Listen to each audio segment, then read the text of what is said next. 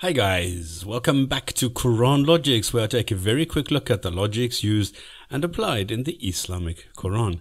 Now in this book there are endless references to heaven and hell, the yin and yang of Islam. It is the centerpiece of the entire belief system, the reason why Muslims are so scared of being punished and hope only for one thing: to go to heaven for eternity. Why?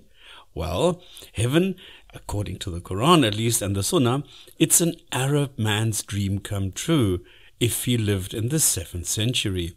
It has gardens, carpets, cushions and cups with wine, women galore and every imaginable comfort, like streams of milk and baskets full of grapes, all rare in the harsh Arabian desert at the time.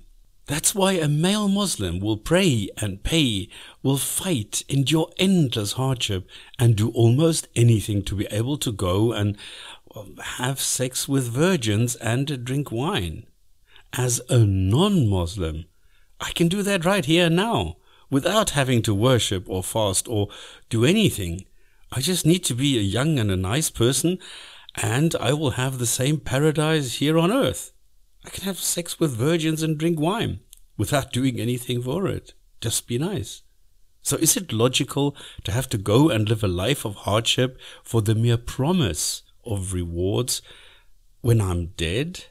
For rewards available to me now when I'm alive without all the hard stuff? Is that logical? You decide for yourself. Thanks for your time.